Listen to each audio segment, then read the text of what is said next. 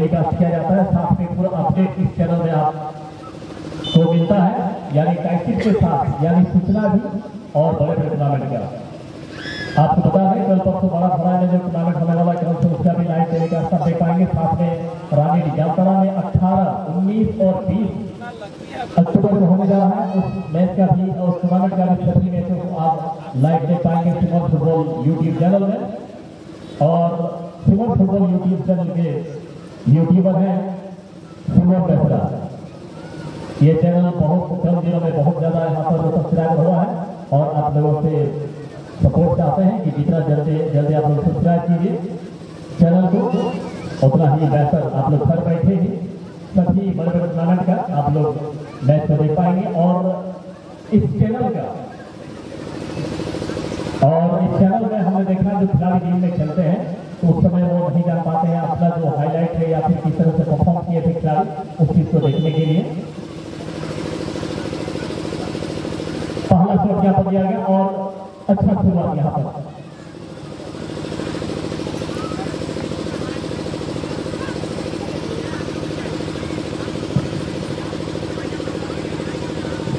पहला शॉट यहाँ पर बहुत अच्छा रहा। अशोक राजेंद्र का और एक में एक अच्छा शुरुआत। अब हवाई नगर से यहाँ पर जा रहे हैं। यहाँ पर पहला शॉट लिया जा रहा है हवाई नगर गोड्डा की तरफ से। इससे पहले का मैच आपने मिस किया हो तो सिमर फुटबॉल यूट्यूब चैनल में पहला सेमीफाइनल में रोमांचक मैच को आप देख पाएंगे। लेने के लिए गए हैं यहाँ पर नरेश बरांडी। बेहतरीन शॉट यहाँ पर नरेश का, 1-1 की बराबरी पर।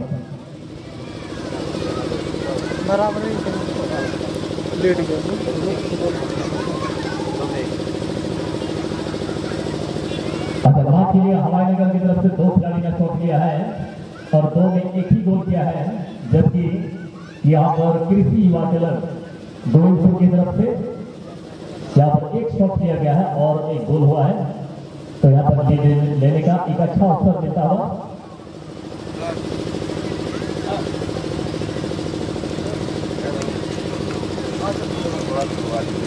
विपिन चल गए हैं स्ट्राइक लेने के लिए दूसरे नंबर में।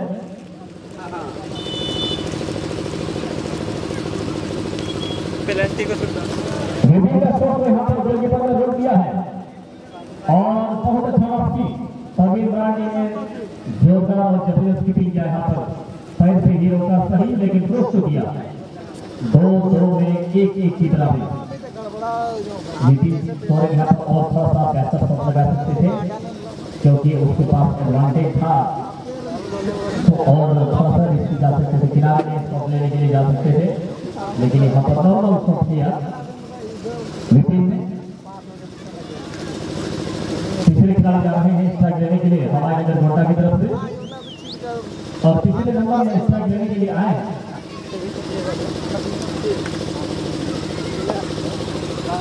मस्तान बरांडी आए हैं स्ट्राइक लेने के लिए हवाई नगर गोड्डा की तरफ से। अभी तक कुछ कहा नहीं जा सकता है ये मैच कौन सी टीम जीत करके फाइनल के लिए क्वालिफाई करेगी, लेकिन विनर्स ग्रुप से दोनों टीम तैयारी अच्छी बात है।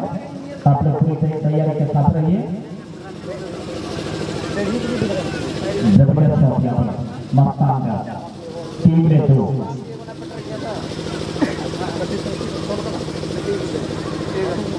मेरे ख्याल से नियमित गोलकीपर का होना बहुत जरूरी होता है पेनल्टी शूटआउट में, उसके पास ज्यादा एक्सपीरियंस होना है।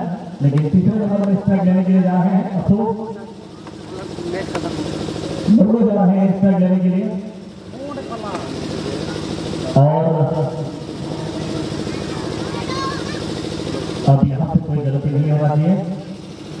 कृषि युवा टेलर गोविंदपुर की टीम की तरफ से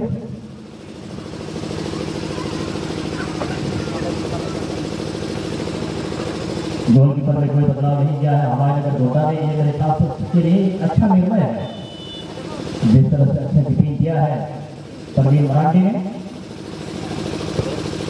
अब तक का शॉट गोल ना हो ये हो नहीं सकता है, अभी तक मेरे ख्याल से मैंने देखा नहीं है, कहीं हुआ भी होगा तो जहां बैठा वहां हुआ नहीं है। बहुत अच्छा 3 में 2 की बराबरी। लेकिन की जगह पर पहले ही डिसाइड करके रखिए कि किसको भेजना है, चौथे नंबर पे किसको 5वें नंबर में, ये चीज पहले रखने क्योंकि समय कम है, 2 मैच अभी हो गया और समय बहुत ज्यादा हो गया है, यानी 4:07 हो गया है। तो मेरे ख्याल से पॉसिबल है छोटा फॉर्मेट में अभी 2 मैच पॉसिबल हो पाएगा।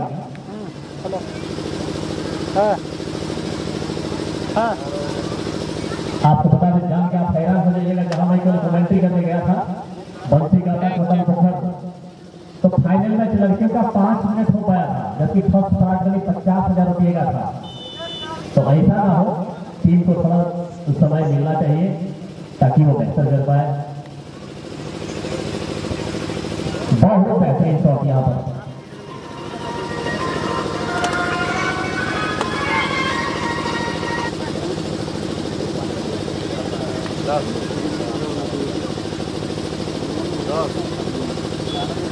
लग रहा है कि सुमन किसको यहाँ पर स्ट्राइक दिया था। 4 में 3 हवाई नगर गोड्डा, जबकि 3 में 2। अब स्ट्राइक लेने के लिए जा रहे हैं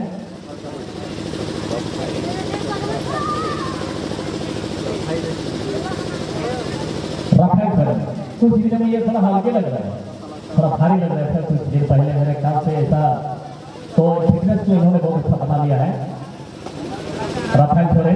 और गोल के लिए जाने जाते हैं, फ्री किक को गोल में तब्दील कैसे करना है, ये हुनर इसके पास बहुत अच्छा है। और फिर एक ग्राउंड में देखा हमने 7 से 8 ग्राउंड इसको देखा है फ्री किक को गोल में बदलते हुए। लेकिन शॉट यहाँ पर राफेल का ब्लॉक हुआ, पहले अनुमान लगा लिया था प्रवीण ने, और इसी चीज का हम डील कर रहे थे। जो आपका नियमित गोलकीपर है उसको अगर आप रखते हैं तो क्योंकि वो स्पेशलिस्ट गोलकीपर है,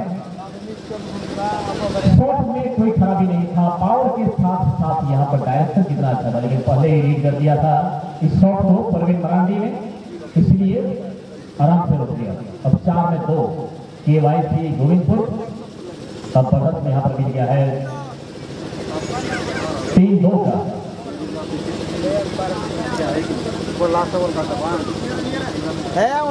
ये वाला शॉट रोकना बहुत जरूरी होगा अशोक मुर्मू को। और अशोक मुर्मू जब आए हैं, संकट मौसम माना जाते हैं, संकट की घड़ी में अशोक मुर्मू को लाया जाता है पोस्ट में पेनल्टी शूट आउट के दरमियान में। अशोक मुर्मू अगर इसको रोकते हैं तब तो ठीक है, नहीं तो यहाँ पर फिनिश, ये विनिंग शॉट भी हो सकता है। अगर गोल हुआ तो इस मुकाबले को हवाई नगर अपने नाम और गोल, और इसी के साथ हवाई नगर ने फाइनल के लिए क्वालिफाई कर लिया है। इस सीजन का जो फाइनल मैच होगा हवाई नगर गोड्डा वर्सेस एसएनएस गोड्डा के बीच में।